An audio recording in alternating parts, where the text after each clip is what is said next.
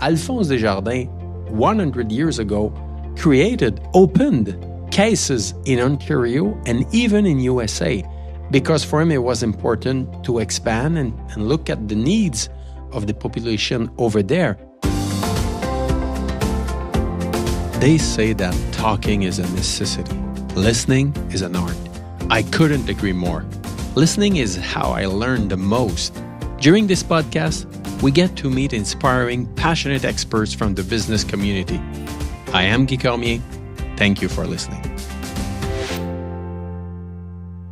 Hello, everyone. Today, I am with Denis Dubois, Executive Vice President of Wealth Management and Life and Health Insurance. And we want to talk about Desjardins' expansion, operations across Canada. So thank you very much, Denis, for being with me. Hey, thank you for the invitation, Guy. And honestly, I'm really excited. It's a topic I'm passionate about. So looking forward to talk about Desjardins' presence across the country. I like to remind everyone that Desjardins was founded in Lévis in 1900. But I think it's worth taking a couple of minutes just to talk about how the organization has grown since 1900 and maybe just have a step back. I came at Desjardins 30 years ago, and at that time, Desjardins didn't have the same national profile that we have right now. I think it's quite the same for you, Denis. Yes, it's the same, Guy. I joined a bit after you, so 20 years ago in 2003, and it was in the midst of the integration of one of our acquisitions in Canada, which was the acquisition of the property and casualty insurance subsidiaries of CIBC. So I joined as we were into that work, and so this was, and that did influence my work at Desjardins since the beginning. And Denis, I think, and I'm convinced that path into Desjardins had a very strong influence on you, because yes, it was a very important acquisition at that time, but it was also a kind of early steps for us into the big insurance market outside of Quebec. So we can say, Denis, that you have been really involved in Desjardins pan-Canadian growth for nearly 20 years. And I would like just to hear from you these 20 years in this pathway regarding non-organic growth and acquisition, Denis. So just at the beginning, so I could feel the transformation of the organization in 2003, as this was new for that group, our property and casualty insurance group. And that did evolve over time and had so professional but also personal experiences through those 20 years. In fact, one of probably an important moment was when my family and I moved to Ontario. So it's true. You had to move in Ontario. In 2010, we were there for a couple of years. So really moved to... the kids, everyone. To Toronto. The family, kids went to school for 2 years in Toronto. So this was both a personal and a professional experience that did shape a lot of things, because in those 2 years, so I was able also to be close to the market, to better understand what was happening, our employees, our partners. I did travel over the years, but those 2 years were very important on my perspective regarding Desjardins presence across the country. And I'm curious, what was the reaction of the family, the kids, when you decided to come back to Quebec? So it was mixed. So for Charlotte, she was a bit younger, so transition was a bit more challenging for her. So coming back, she was pretty okay with it. It was not a difficult decision for her. Guillaume was a bit older, so our son, and so for him, was able over those 2 years to make friends. Played hockey, did a lot of things there. So for him to get back was a bit more challenging. And for Isabelle, my partner, for her was it was the right time to get back. So mixed feeling as we've decided to move back to Quebec in 2012. Wow. Let's go somewhere else now. Denis, Desjardins is a very well-established organization, cooperative in Quebec. And some people maybe sometime might wonder why we need to expand outside our province. Why do we want to pursue a national growth strategy And I like to answer them that the goal is always the same, is to meet the needs of our members and our clients, to help them in their own growth, to continue to look at some opportunities to serve them better. So for me, there is a direct link between serving members and clients effectively and at the same time pursue our goals and do even more for them. So I would like to hear from you about why do we need to expand outside Quebec? Probably the first reason why we've expanded over time was just to be able to answer the need of our existing members that were growing across the country, and they were looking for a provider to support them. Just think about the employer. So looking to have a partner that will support them across the country versus having multiple partners to work with based on where they were doing business. So that was one of the first reasons. It's really just to be able to support and answer the needs of our members. And the second reason is you do compete against players that are global and they do get scale benefit. And we're in a period of time where technology is very present. There's significant investment that needs to be done. And so when you need to make those investments, and if you do have scale, it's easier to be able to make those. So it does have an impact at the end, even on the competitiveness of our offer to our members here in Quebec or across the country.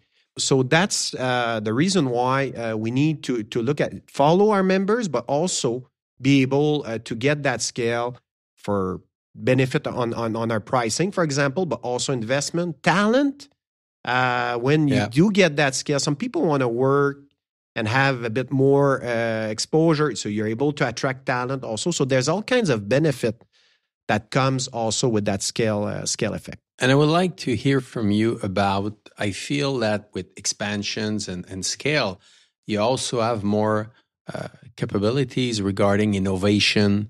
We are in an industry right now where technology is more and more important in the way we do business with our clients and our members. And the fact that Desjardins has reached a certain size in Canada opened doors for us, opened many doors for us for partnerships. And sometimes it will give us even few steps ahead of industry trends. I just think about in the insurance industry about telematics and solutions using technology. I would like to hear from you about innovations and digital transformation. Yeah, to your point, this is another benefit of getting that larger presence because of the scale. And so on the telematic front, telematic is really using data in order to be able to track what's happening as you drive. So that's the essence of telematics. So when we were looking for a solution, we wanted to find the best solution for our members and clients. And so we've started to look out not just here in Quebec or in Canada, but across the globe of who was providing that innovating technology. And we found that the best organization was located in the States. It's called Cambridge Mobile Technology. And they were looking to find the one player per country that they would work with, and they would give those organizations exclusivity. So because of our scale, but because also of who we are, CMT decided to sign an exclusivity deal in Canada with Desjardins. But that organization, what was great also in that story is we got the exclusivity of that, honestly, leading a global solution in telematic. But we were also at the same time, because they were doing business with other insurers in other countries, we were able to develop a network of relationship with an organization like State Farm in the States, Discovery in South Africa, leading players in their country with whom we can talk with today in order to say, how do we evolve that solution or other solution? So that's another thing that today in the world that is getting more and more global, having that access is to the benefit of everyone, including our members, but our clients also. And at the same time, we continue to work with fintechs, startups here in Quebec, in Montreal, in different regions in Quebec to help them to grow because of our scale or because of who we are. We support the ecosystem of innovation with fintechs and startups and insurtechs. Absolutely. In that case, the best player was located in the States, but in other situation, the best player is located here in Quebec, or could be in other provinces across the country. And we do have multiple means to get in contact with those fintech, insurtech type of organization. The Cooperaton is one of those examples, but we have many others where we are able to connect with the ecosystem, and then again, see how we can bring that innovation. And sometimes we do help. That's a good point. We do help those startups here in Quebec to even get reach across the country because of that scale. Yeah. So Desjardins do also provide the ability the other way around. So there's multiple benefits. We help them to go to another level because of our scale and because of our connections and because of our partners around the globe. So we connect them with them, and it helps them, these companies, to grow faster sometimes. Absolutely. I would like to take a step back, Denis. Now, 123 years after Alphonse Desjardins launched Desjardins Group, we are the largest cooperative financial group in Canada and the fifth largest in the world, more than $400 billion in assets, more than 7.5 million members and clients, around 58,000 employees. And Desjardins continue to have a strong influence in Quebec, but outside Quebec. And actually, it's fun for one reason. Alphonse Desjardins, 100 years ago, opened cases in Ontario and even in USA, because for him it was important to expand and look at the needs of the population over there. And we still have a very strong case in Ontario, the Desjardins Credit Union, Ontario Credit Union, still operating today in the old province, a unique entity with business centers, wealth management activities, and the expansion and growth over there is quite amazing. If I look on the insurance side of our activities, also in the last 20 years, Denis, expansions, acquisitions, growth across Canada are quite important. Absolutely. And why do we talk about acquisition? It's because those markets were and are still very well served. So there's players that are serving those customers. They were in the past, they're still today. So when you want to get that footprint in a new market, acquisition is a way to make those steps as you go through the ladder. So we did a few acquisitions. When you look at the last 20 to 30 years, probably a bit more than 10 acquisitions were done. Some of the significant ones were first with Laurentian Group. There was Imperial Life back in the 90s on the life insurance side. So this was a first transaction. I talked a bit earlier about the property and casualty subsidiaries of CIBC back in 2000. That was our first step into property and casualty outside of Quebec. Then we could talk about 2015, again on the property and casualty insurance side with the State Farm transaction. That was a big one. 2018, sometimes it's about partnership. So we've created a partnership with the credit unions and created Aviso Wealth, which is an amazing organization that was created and is doing very well since then, in partnership with the credit union system. And just recently, two other acquisitions were announced. So on the property and casualty insurance side, and also on the distribution side for wealth and life and health insurance. So those acquisitions were really milestone in order to get that presence. And in between, we were able to generate growth with those foundational blocks. So it's a mix of acquisition to get that footprint, but at the same time, you do need to generate profitable growth down the road. So we were able, over those last 30 years, to do both. It's interesting when you said about the credit unions ecosystem, the credit union ecosystem in Canada, because it's true that we have strong relationships with more than 200 credit unions in the country. We support them in many, many ways of partnerships. Actually, we have a company called Collabria, who is the main credit card supplier for almost all of the credit unions in Canada. So yes, this partnership is very important for us. Actually, today, there's nearly 40% of all of the operating incomes that comes from outside Quebec, mainly from Ontario, Atlantic provinces, Western Canada. And it's around $7 billion that are largely made up of insurance premiums. So I think we have to be proud of this footprint. And also, not only in Canada, but when I look at all of our branches in Florida to support our members and clients who go and travel and go to Florida in USA, and we're celebrating our 30-year anniversary with the Desjardins Bank in Florida. We have a long-standing relationship also with Crédit Mutuel, a huge cooperative in Europe since 1989. Actually, they are shareholder. They are investors in DGIG. We launched a partnership in 2018 with Ciparex, a transatlantic fund, 75 million euros, really to foster the growth of companies here in Quebec and Canada, in Europe. So it's in Canada, but it's also around the world that we have strong partnership, and we continue to develop them. And when I look at the future, Denis, yes, we are really proud of what we have accomplished since we want to stay focused in the Canadian market, property casualty insurance, life and health insurance, wealth management. How do you see the next few years regarding those sectors? So we clearly need to continue that expansion for the reason we've explained earlier.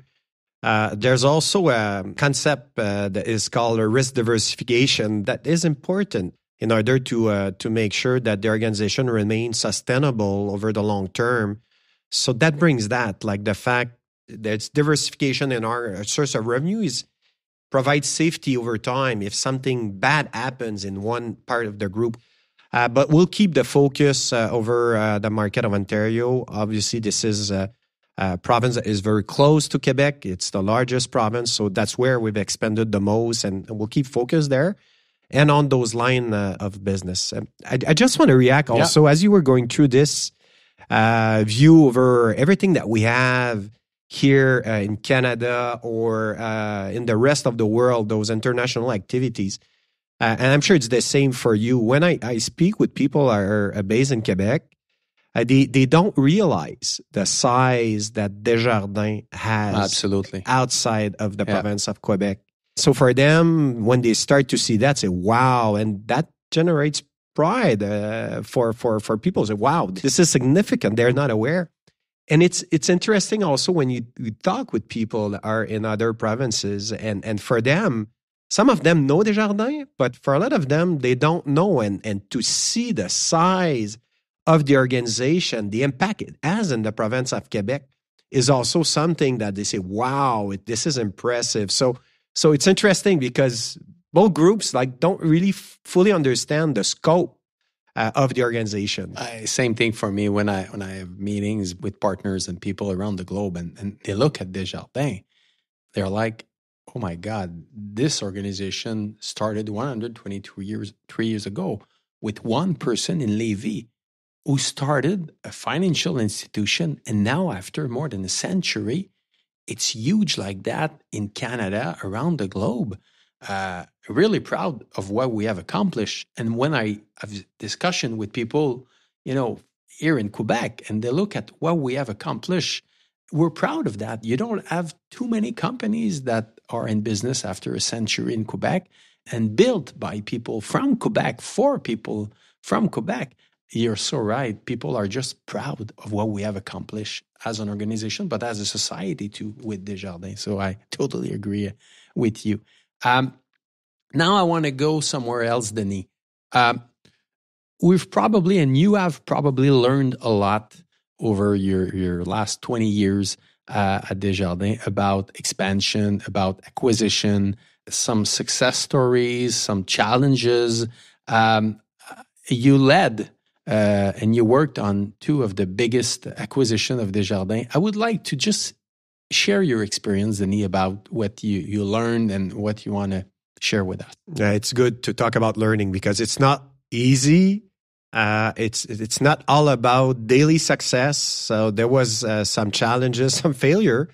But what's important is what you said is it's to learn from it. And I guess today with those experiences, because we've tried, I think we're getting pretty good about how we need to do this. And some of those learnings, the first one is, and they are very simple. So the first one is be clear on why you're making the acquisition. Be clear on what you're trying to do here. So make sure that the group knows and that the target or the entity that you're talking with is aligned with that. So that's a basic but very important one. The second one is it's one thing to make an acquisition, but this is not where you generate value. It's when you do deliver on those things that you saw that can create value. So talking here about integration.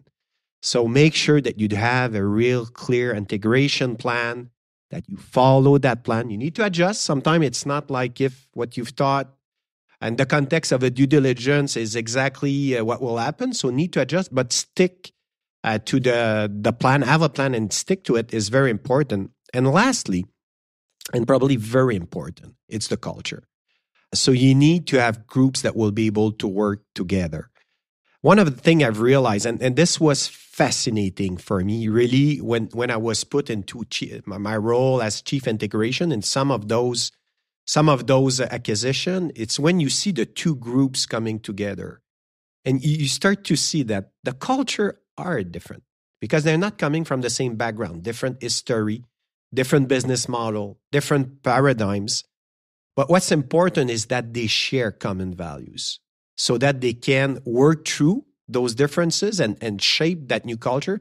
Very, very important because you need to bring those two things together. And if they don't match, if they don't work together, it's going to be very hard to execute on that integration plan and that strategy that you had at the beginning. So culture, values is something you need to understand and be careful and mindful and put energy on as you do the work. It's very interesting regarding culture because, with more than 5,000 employees outside Quebec, more than 5,000 independent advisors working in Ontario, Atlantic provinces, Western Canada, you have more than 10,000 people who don't necessarily have the history of the foundation of Desjardins or the values. So how do you connect that?